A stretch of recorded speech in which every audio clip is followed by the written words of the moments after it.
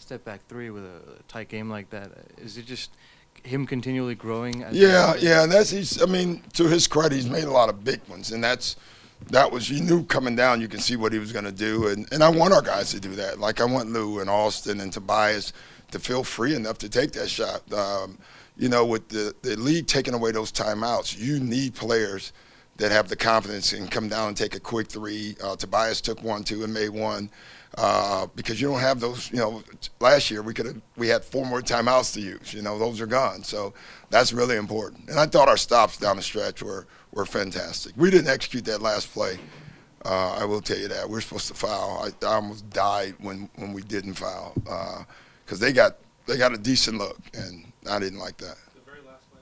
Yeah, we all, you know, I'm fouling. I'm never giving the team a chance to bank it in or whatever. So, but we didn't. What did you think of the play by Sindarius there to block the shot? That was great.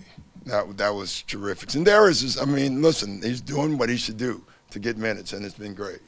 Doc, how do you beat a team that shoots 19 threes on 46%? Seems like it could be mentally frustrating, but the guys just pull through. It was. I mean, and all of them were making it. And, you know, listen, you're talking about a team, a great example tonight was a team that decided we're taking threes and layups only.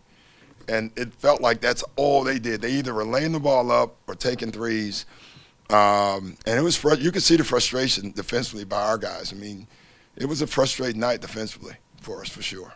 But give them credit. They created the frustration.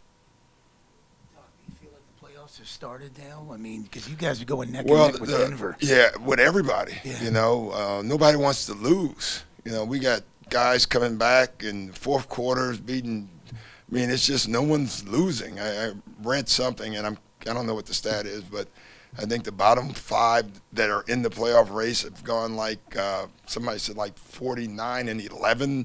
I mean, there's just nobody's losing. So let us not lose. You know, the good news is Tuesday, someone's going to, you know, because we're playing one of those teams we're trying to catch.